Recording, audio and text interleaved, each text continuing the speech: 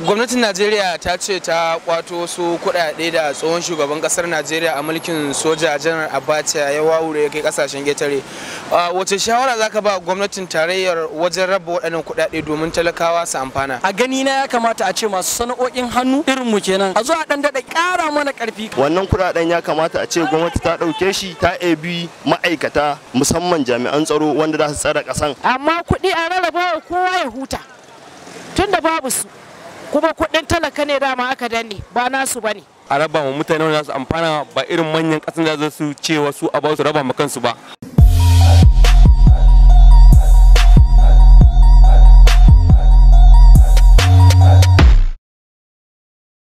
Mai kallon mu barkamu da sake kasancewa a cikin wani filin na faɗi ra'ayinka. Idan mai kallo bai manta ba, a baya bayan gwamnatin tarayya ta ce ta kwato su kuɗaɗe da tsohon shugaban ƙasar Najeriya Janar Abacha ya wawure kai kasashen ketare.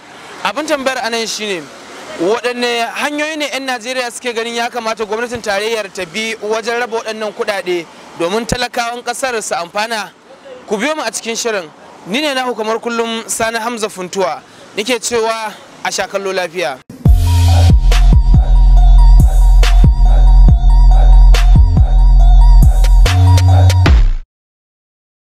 A zahirin gaskiya a shawara irin nawa akwai hanyoyi da yawa da za a bunƙasa wanda talakawa za su mori wannan kuɗi da aka samu. Farko in ka duba kaga kamar 'yan fawa da aka empowering mutane wanda sun yi karatu ba su da aikin yi, an samar musu da aiki ana kuma biyan su. So a sake bullo da wata hanya makamanciyar irin wannan, a sa mata suna wanda zai kama hankali, sa'annan a ringa biyan mutane wanda suka yi makaranta ana biyan su monthly allowance. Baya daga nan akwai mutane sun kasu gida kashi uku, wani ya yi karatu wani kuma bayi da ilimi. In ka sa shi a bangaren karatu gaba ɗaya baya iyawa, amma idan ka ɗau kasuwa ka bashi yana fara juyawa zaka ga naira 10 ta koma naira 100. To a duba irin wayannan mutanen da sun kware a irin jure kasuwa, a kira su a zauna a yin empowering din su, a ba su kuɗi, a bunƙasa hanyar kasuwanci, sannan hanyar noma. Shi ma noma da kiwo akwai alheri, akwai albarka a ciki. Akwai mutane da su ma sun kware a irin wannan. To idan aka samu kuɗi aka ba su wanda za su dogara da kansu, a zahirin gaskiya za su amfana.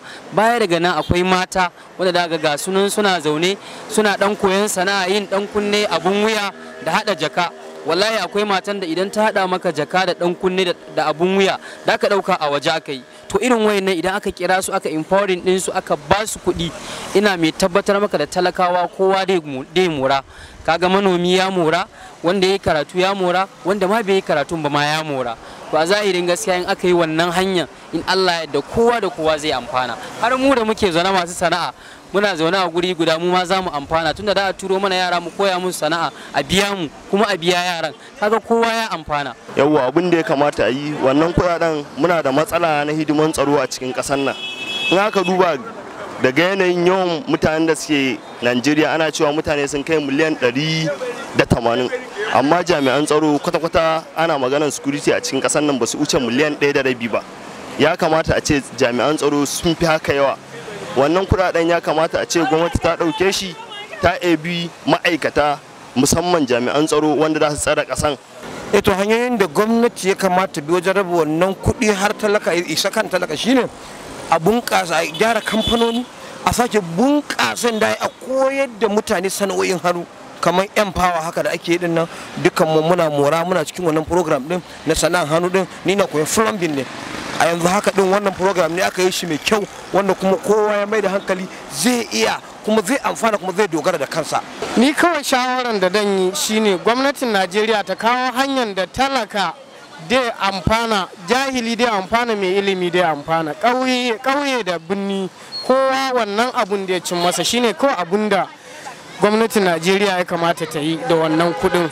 Amma a ɗauki kuɗi a ce wai a buɗe akawun, a buɗe menene wani project wanda duk abu ne wanda ya shafi na ilimi, kaga a nan wani bai amfana ba.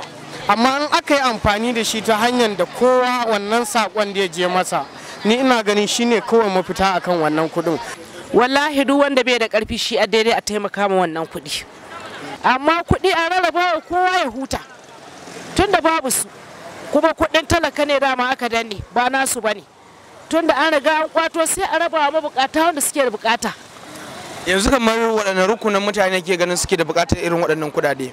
Wallahi suna nan da yawa, akwai nakasassu, makafi na nan, talakawa na nan wanda bai da abincin yau bare na gobe a gidansa. Ai su dama ya kamata wannan kuɗi a basu. A gani na ya kamata a ce masu sana'o'in hannu irin mu kenan a zo a dan dada investing din mu, a dan ƙara mana ƙarfi. Kamar ni misali gaskiya sana'a na aski ne, amma idan aka zo aka dube ni aka ce to menene problem dina, ina bukata a kama mun shago ko kuma a saya mun shagon ya zama na cewa ina yin biyan kuɗin hayan, a saya mun kayayyakin cikin shagon ya zama na cewa ni ne dai ina yin abubuwan da zai kaga na tsaya da kafa na, kuma zan taimaki kaina, wasu ma za su iya zama a karkashi na, zan iya invest rayuwa na in biya kuɗin makaranta da kaina, in yi wasu abubuwa duka nawa haka. Sannan a sake zuwa a samu irin teloli, me ya kamata a saya musu irin kekuna da wasu abubuwa masu sana'o'i na hannu da yin aka dan irin investing din su, ba lalle sai ma'aikata ba, kowa in ka taba shi ma'aikaci to dole ne sai a aika ma'aikatan da ci. Yanzu misali a ce a garin Bauchin nan misali a zo a ɗauka wani kamfani a gina, a ce an ɗauki mutane kamar misali 5,000 aiki, kaga an ɗan rage wasu ɗan raɗaɗi wanda da a ce wai dole sai ma'aikatan gwamnati, a ɗan yi investin wasu kamfanonuwa wanda da a dinga yin aiki a karkashin su.